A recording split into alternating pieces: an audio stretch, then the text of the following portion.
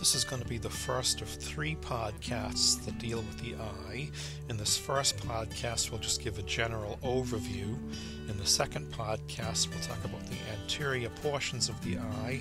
And in the third podcast, we'll talk about the lens and the retina. By your learning objectives, you should be able to relate histological organization of the eye to physiology of vision, and you should be able to identify different regions of the eye in histologic sections, either from glass slides or from electronic images. Now we can start a discussion with the eye by pointing out that the eye is analogous to a camera. It has an optical system to focus light. In a camera, of course, the optical system is the series of lenses. The eye can automatically adjust to light levels. In the camera, you have a diaphragm with f-stops. The eye can detect light. In a digital camera, you have a charged coupling device with pixels, or you have film in a film camera. And of course, digital cameras have the ability to transmit the image to some type of memory and store the image. So the eye, the optical system of the eye to focus light, would be the structures of the cornea, the aqueous and vitreous humor, and the lens. The eye has the iris, which essentially is the diaphragm to control the level of light that gets through the pupil. The retina with photoreceptor cells functions as the light detector.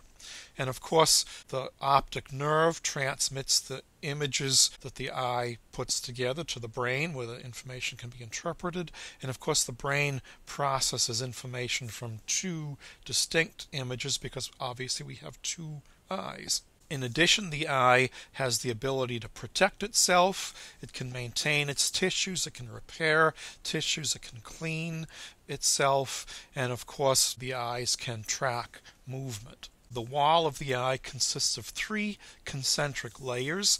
There's an outer layer, a middle layer, and an inner layer. The outer layer is sometimes called the chorioscleral coat. The middle layer, called the uvea, is essentially a vascular coat, and the inner layer is a photosensitive coat. So we're going to talk about each of these in detail as we go through these podcasts. The outer layer has the sclera and the cornea. The middle layer, the uvea, would be the choroid, ciliary body, and iris. And of course the photosensitive layers, the pigment epithelium and the neural retina, and then there's a non-visual part of the retina. Now, in the cartoons that we're going to show through these podcasts, the outer layer is represented by the blue, the middle layer by the red or pink color, and the inner layer highlighted in yellow with the black around it, the black to represent the pigment epithelium. The cornea covers about 1/6 of the anterior portion of the eye. The surface is convex. It's transparent because there's connective tissue that's arrayed in regular layers. The cornea is, of course, continuous with the sclera. The cornea is the major refractive element in the eye, and it has a refractive index. I don't care that you remember this, but it has a refractive index of 1.376. The refractive index of air is considered 1, and the refractive index of water is considered 1.33. The cornea is divided into 5 strata that we'll show you later. There are 3 cellular strata and 2 non-cellular strata. The sclera is the posterior portion of the outer wall of the eye. It's a dense, fibrous connective tissue. The connective tissue is irregularly layered, so the sclera is not transparent like the cornea is. The sclera provides attachment sites for the extrinsic muscles of the eye, and the sclera gives the eye its white color, so the sclera is the white of the eye. It tends to be bluish in children because it's relatively thin, and it's more yellowish in the elderly because lipofuscin pigments will accumulate in the stromal cells within the sclera. The uvea is the middle layer of the eye. We think of it mostly as the choroid. It's a vascular layer. There are melanin pigments in the choroid that absorb scattered and reflected light. We're going to talk in great detail later about the ciliary body. The ciliary body is a ring-like thickening that contains ciliary muscles, and these function in lens accommodation, and then the iris is the contractile diaphragm that controls the size of the pupil, and the pupil is essentially the opening in the iris. And then the inner layer of the eye is the retina. The neural retina consists of light-sensitive receptors and many other cell types, so the retina is made up of a complex neural network. And then there's a retinal pigment epithelium. It's the outer layer of the retina. It's a simple cuboidal cell lining, and these cells contain melanin.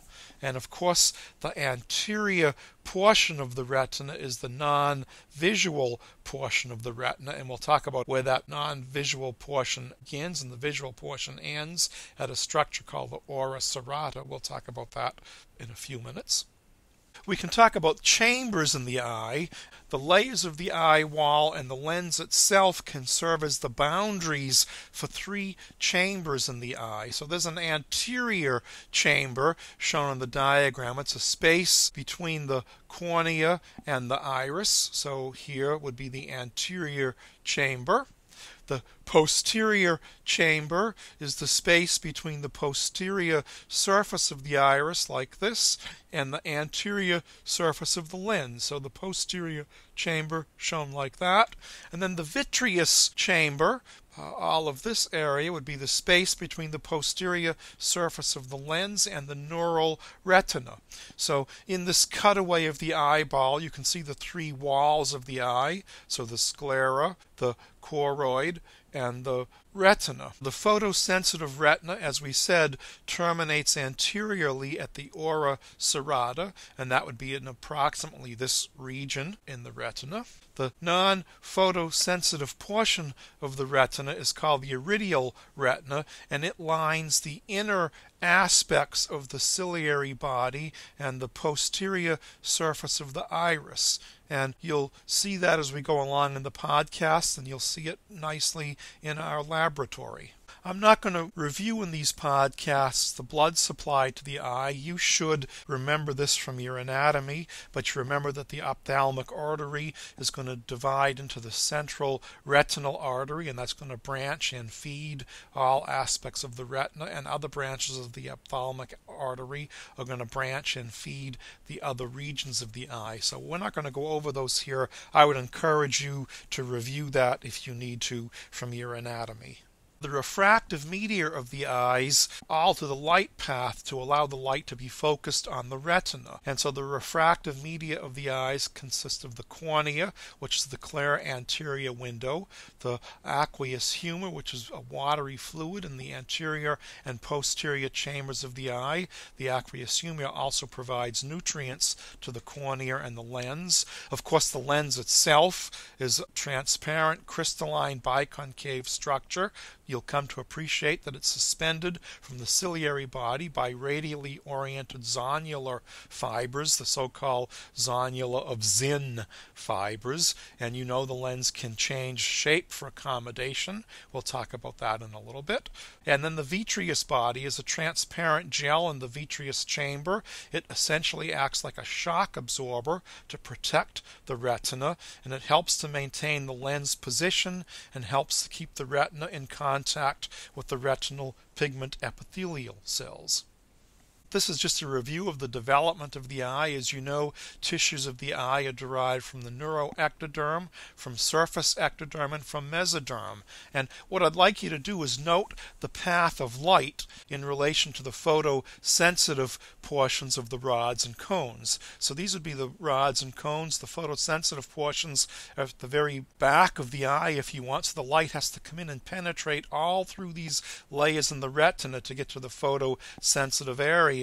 And that reflects the embryology and development of the eye, which is shown here. And this is just to remind you, which you've already studied from your embryology. These diagrams would range from approximately 4 weeks on up to 15 weeks of development.